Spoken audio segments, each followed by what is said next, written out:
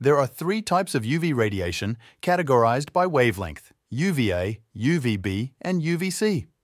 UVA can cause sunburn, DNA, or cell damage in the skin and skin cancer. It penetrates deep into the skin, affecting the living skin cells that lie under the skin's surface. UVA causes long-term damage like wrinkles, blotchiness, sagging, and roughening, and also contributes to skin cancer. UVB causes skin damage and skin cancer. Ozone stops most UVB from reaching the Earth's surface, but about 15% is still transmitted. UVB radiation penetrates the top layer of skin and is the main cause of skin damage and skin cancer. UVC is the most dangerous type of UV. Ozone in the atmosphere absorbs all UVC, and it does not reach the Earth's surface.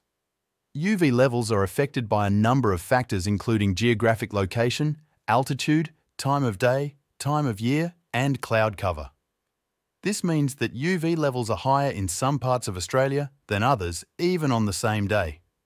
Sunscreens work by filtering both UVA and UVB radiation.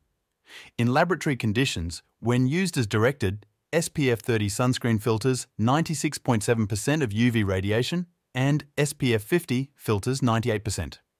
Both provide excellent protection if they are applied properly.